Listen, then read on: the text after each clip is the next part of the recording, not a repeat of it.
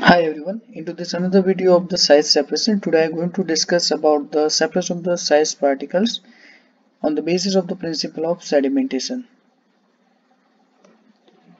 Now let's try to understand what is sedimentation. Sedimentation is basically process of allowing the particles to settle down under the effect of gravity. Generally, sedimentation can be mathematically explained by the Stokes law, and this Stokes law is highlighting the various factors or the parameters that is affecting the terminal velocity of the particle, that is known as a v over here. Basically, the settling down of the particle is affected by the various factors or the parameters. The first one, that is called as the eta, that is called as the viscosity of the medium, which is inversely proportional to the settling velocity of the particle. Then the density difference between the solid settling particles to that of the medium, so that is rho p minus rho s, which is directly proportional to the terminal velocity. And the g, as you are knowing, that is the gravitational acceleration constant.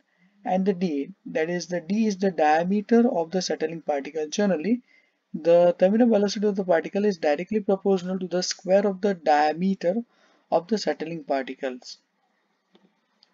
Here, the particle size separation that is take place by the sedimentation, that is done by the instrument which is known as a pipette method, that is by the instrument which is known as Anderson pipette, into which the first we are preparing the 1 or the 2% of the suspense of the given solution and we are placing into the vessel.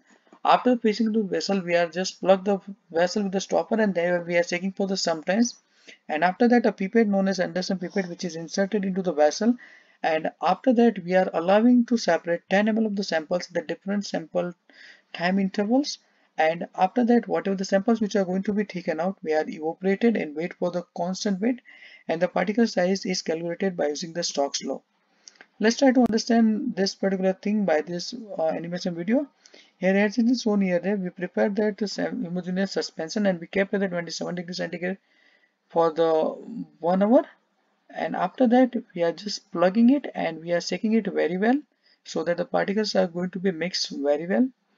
And after the shaking it very well, we are allowing this homogeneous suspension into which to rest, and it is kept at the constant temperature part of 27 degrees Celsius, and into which the pipette which is known as Anderson pipette which is going to be introduced.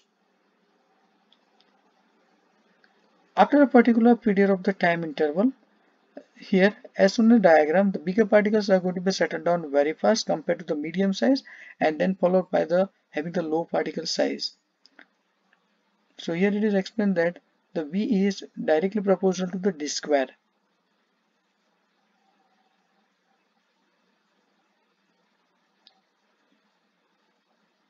From this homogeneous suspension, after a particular time period, we are going to take out a particular desired volume of the sample.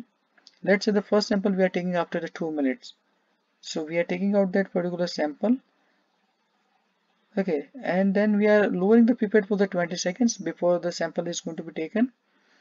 And after that, we are just writing down that the time is T is, that's 2 minutes, and that's HE. HE is the height, that is 100 millimeter in this case. And we want to find out, because we know the viscosity and the density of the settling particles as well as the medium, we are able to find out the diameter of the particle very easily.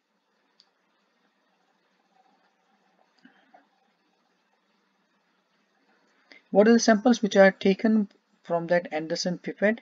They are going to be taken out. They are going to be transferred into a particular measuring vessel, and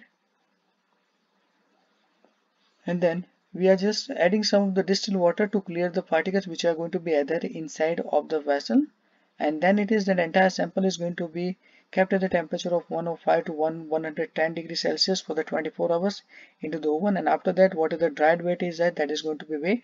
Let's say the weight dry of the sample after a particular time interval, that is W dry. Let's say weight of the total in the suspension is W total. The weight of the dispersing agent is W dispersing agent, and the dry, this is W dry. So these are the total, and then by this particular formula we try to find out that's He upon T. That is basically nothing but the V, that is the volume velocity of the settling particles, which is find out from the V. In this case, let's say we prepare the 1000 ml, so the V is going to be the 1000 ml. The weight of the particle of the dispersing agent, if we have added, let's say they are taken, and the volume which is occupied they are taken by the V, and the volume, that is So this B pipette, that is from which in this case the total volume is 1000 ml and the volume of the pipette, that was 10 ml. And by this, using this different formulas, we are able to find out the weight of the solid in the suspension, weight of particles of the dispensing agent, and finally the percentage of the finer that can be found out by using this particular formula, into which it is shown in the terms of the diagram. Then in the denominator, it is representing the total number of particles having the different particle size will be there, while in the numerator we are taking the diameter of the particles after a particular time interval.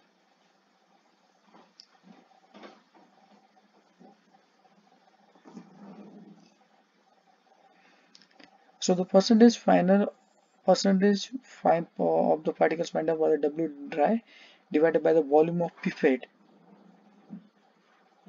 and which is going to divided by the W total divided by the total volume and multiply with the 100. If you look at the advantages of this particular Anderson pipette, it is simple and inexpensive. It provides accurate and reproducible result with a wide range of the particle size. But the disadvantages are that sometimes the larger particles, they are creating the turbulence. Temperature control is also essential. Sometimes the particles are going to be grouped together and they form the aggregation of the clumping, so the particle reaggregation is also required. And it is generally suitable only for the particles which are having the less solubility into the particular medium only.